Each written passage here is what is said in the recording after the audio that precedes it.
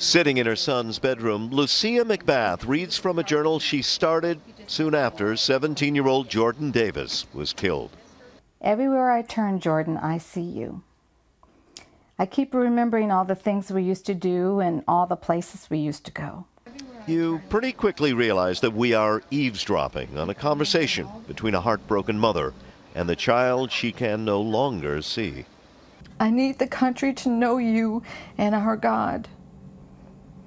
Help me and your Father to make the changes necessary to make our world a little bit safer. I don't want anyone else to die. In the shorthand of news, Davis is simply the black teen shot and killed by a white man, allegedly over loud music. That's how he died, not who he was. Yeah, he was athletic. He liked sports. He played a little baseball. Humorous, fun-loving, jokester. Full of a lot of understanding and wisdom. Due to medical issues, his parents feared they'd never have children. Then came Jordan, named for the river of biblical fame. Jordan was raised most definitely on a strong spiritual foundation, and we had him in private Christian school for a few years until 4th grade, then pulled him out and I homeschooled him from 4th grade to 8th grade. He wasn't perfect. Jordan's grades and attitude seemed to take a turn for the worse as an early teen. So he went to live with Dad in Jacksonville. Some tough love turned him around. He began talking about joining the military, becoming a Marine. Mom says friends naturally followed him, and he liked that. He was always wanting to be the first, always wanting to be the leader. That is now all in the past. Back in Jordan's room, Lucia confesses to occasionally wearing his prized Air Jordans. And I know that's kind of silly, but it just kind of made me feel like he was with me, and I just kind of walked around in his shoes.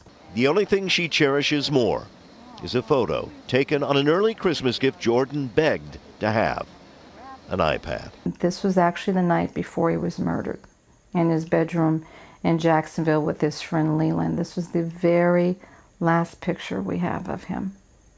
Child she can no longer see. I need the country to know you and our God. Help me and your Father to make the changes necessary to make our world a little bit safer. I don't want anyone else to die. In the shorthand of news, Davis is simply the black teen shot and killed by a white man, allegedly over loud music. Sitting in her son's bedroom, Lucia McBath reads from a journal she started soon after 17-year-old Jordan Davis was killed. Everywhere I turn, Jordan, I see you.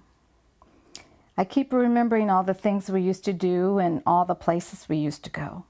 You pretty quickly realize that we are eavesdropping on a conversation between a heartbroken mother and the child, named for the river of biblical fame. Jordan was raised most definitely on a strong spiritual foundation, and we had him in private Christian school for a few years until 4th grade, then pulled him out and I homeschooled him from 4th grade to 8th grade. He wasn't perfect. Jordan's grades and attitude seemed to take. That's how he died, not who he was. Yeah, he was athletic. He liked sports. He played a little baseball. Humorous, fun-loving, jokester. Full of a lot of understanding and wisdom. Due to medical issues, his parents feared they'd never have children. Then came Jordan. Take a turn for the worse as an early teen. So he went to live with Dad in Jacksonville. Some tough love turned him around. He began talking about joining the military, becoming a Marine. Mom says friends naturally followed him, and he liked that. He was always wanting to be the first, always wanting to be the leader. That is now all in the past.